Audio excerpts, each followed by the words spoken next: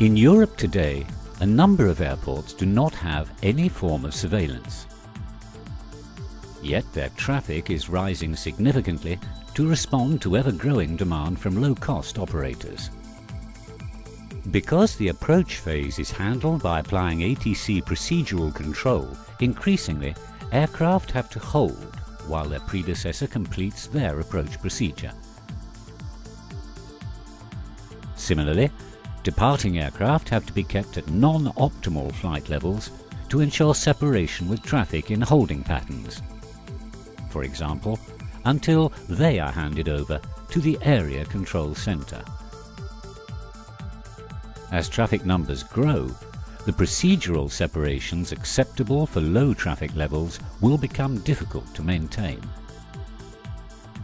In addition, procedural control implies large separations and requires labor-intensive controller activity.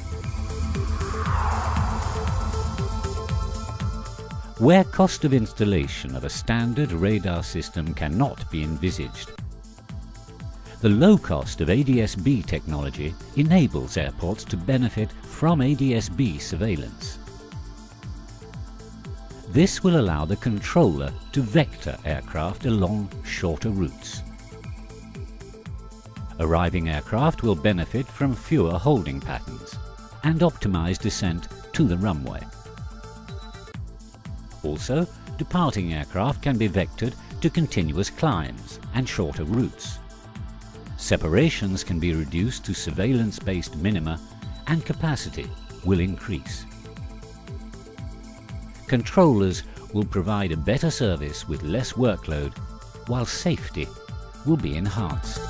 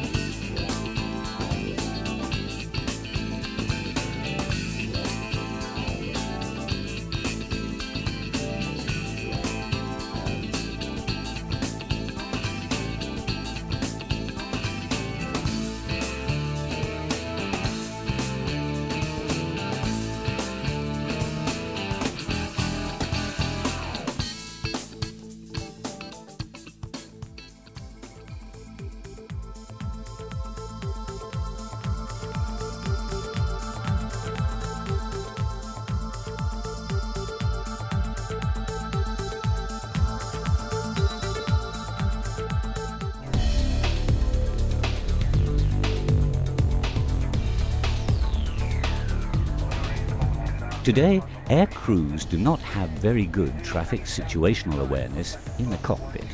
They don't know if they're likely to obtain a level change if they ask for one. Thanks to ADS-B technology, the crew can see the surrounding traffic on a navigation display, for example. Also, ITP aircraft are qualified for reduced separation when crossing intermediate flight levels.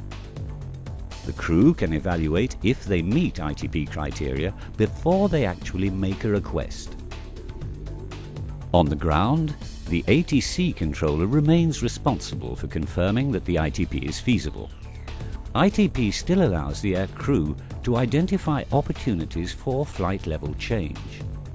They are also more likely to receive a positive answer to their requests.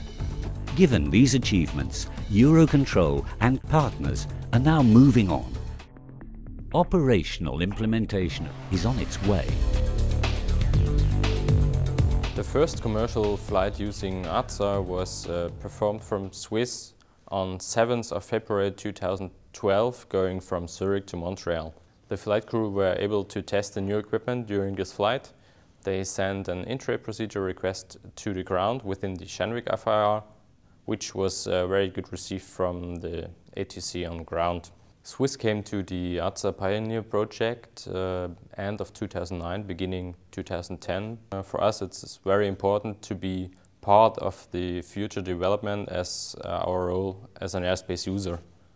ATSA is a very helpful tool for us pilots. It increases awareness of traffic around the aircraft, shows in a very efficient way what is going on around. By using ATSA, we can, for example, climb where in earlier days a climb would be restricted by traffic around us.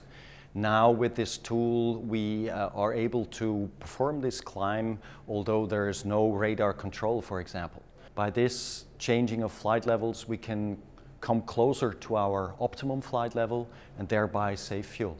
So for us pilots it's a very helpful and nicely built tool. The environmental improvement is one of the main goals of Swiss. We try to use new technology wherever possible, try to optimize our flight routes to reduce the emissions and of course save fuel for the company. So we see ADS-B in as an important step for the further development of the surveillance procedures.